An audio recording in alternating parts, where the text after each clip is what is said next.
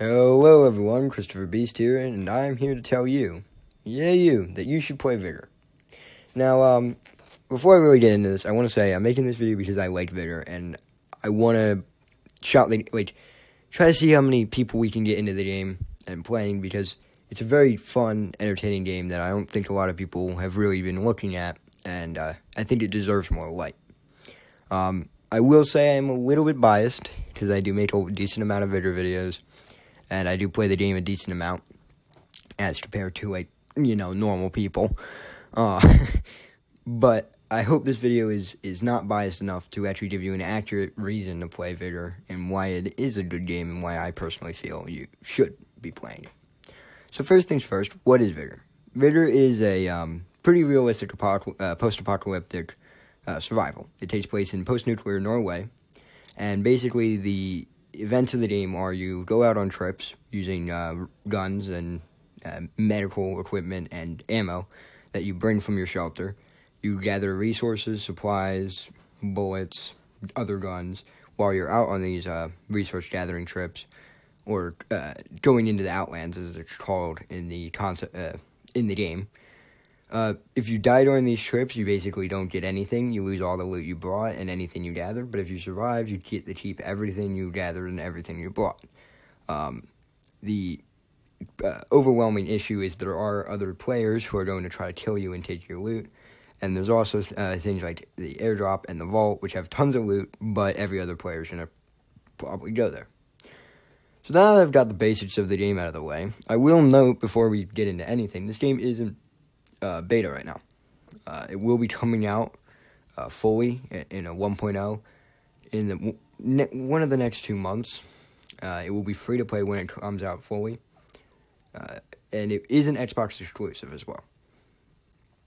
So one of the major things I want to talk about when talking about this game in particular is the weight in gunplay. Gunplay in this game is very you can feel it. I don't know, that seems a little weird as a statement, but let me explain it this way.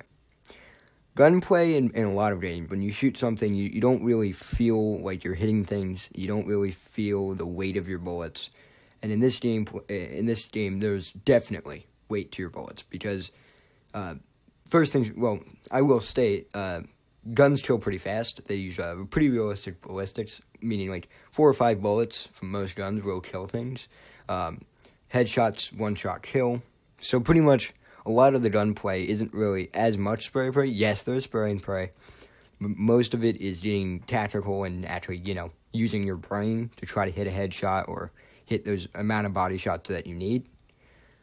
Pretty much in most fights, there's very few exceptions where people use like silver pigeons or Xiaomis, where it may be a bit spray and pray, but majority of the time it's based off of intellect and actual skill and accuracy. Also, because of the fact of how fast guns kill, as I said, like literally 30, 40 seconds ago, bullets feel very like heavy. When you get hit, you feel it. Like you know, oh, great, I'm probably gonna die because, I got shot like twice. The same is true when you hit someone. You're probably gonna kill that person if you hit more than like 3 bullets, and you're like, yeah, I got this. And I think that's a very great aspect of this game, because in a lot of games, you'll unload an entire mag into someone and they're still walking around, and you're like, well, great, guess I'm gonna die, or things like that. So continuing on to another topic on why this game should rate, the community is amazing. Like, it's astronomically amazing. You have a lot of very receptive people. You have the devs who are constantly talking to players. You have some big members of the community who are constantly talking to the to their viewers, and then telling what the viewers say to the devs.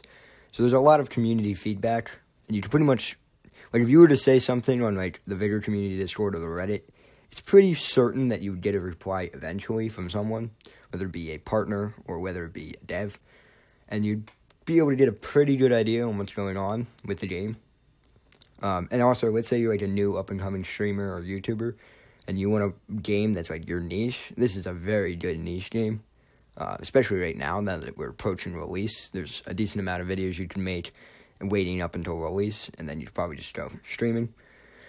I mean, there's definitely a lot to stream and videotape, and there's definitely a lot of people who'd be willing to collab with you and make videos with you if you want to be a YouTuber or streamer. But if you just want to be a normal guy, that works too. You definitely can get in contact with people and make a difference in the game, because it is a beta, and they kind of want to hear your feedback. Also, on the note of the community, actually as a single player, you can do really well really fast. The game, I don't want to say it's easy. It's not easy. It's not at all. But you might be like, well, Chris, I don't want to join right now because people have had like 4 months of playing. They all have the great guns.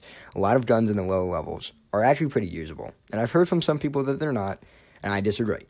One of the starter guns is like the Xiaomi and the Thompson. Both of those annihilate. They're great guns, and as long as you know how to aim, you can use them pretty well. And the thing about this game is, yeah, it has a pretty steep beginning learning curve. I'm not going to lie. It pretty much does. If you don't get past that learning curve, you're pretty much stuck. However, the second you get past that learning curve, you're on pretty much equal footing with everyone else. And as long as you, try and actually put a little bit of effort into the game, you probably can get a higher level before 1.0. Now, you might be like, well, why do I have to do it before 1.0? Well, 1.0 is going to have a reset. So if you're like, well, I'm behind in the community, I'm just going to wait until 1.0. When the reset hits, I'll be able to be on par with everyone. That is perfect. There's no issue with that because it makes sense.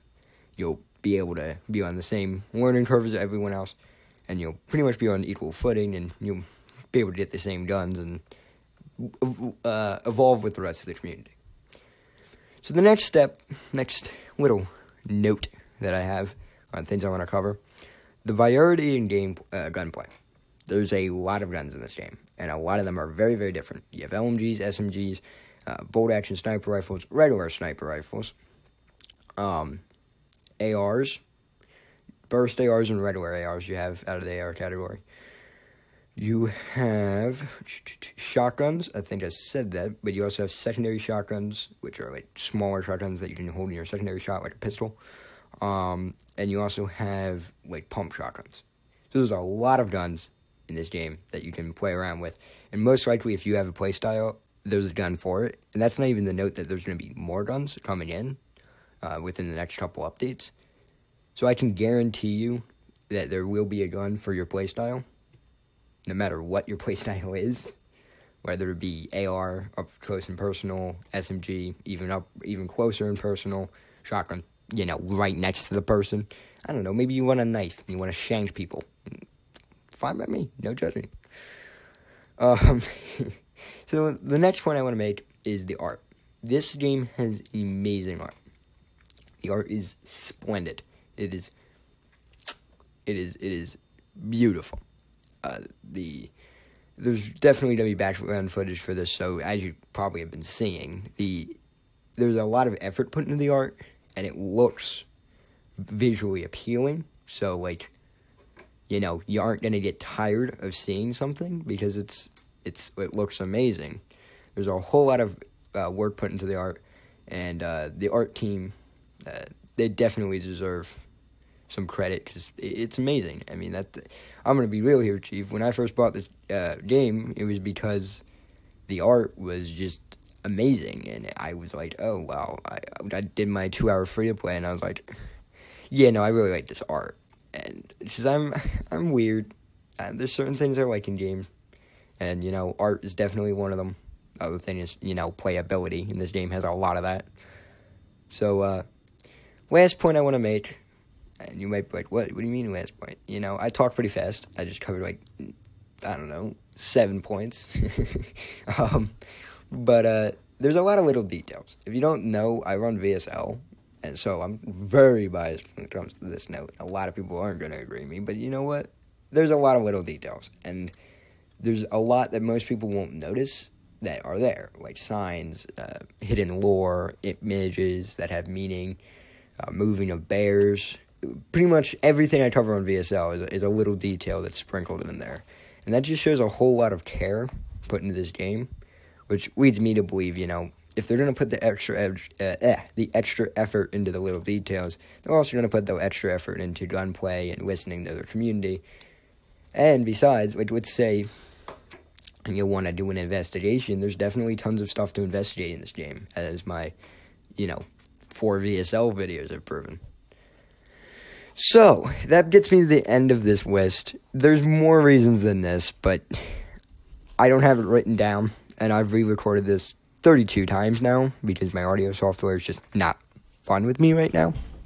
No, I'm not joking, 32. It is actually 32. You might be, no, you're over it. No, it's been 32. I've been counting.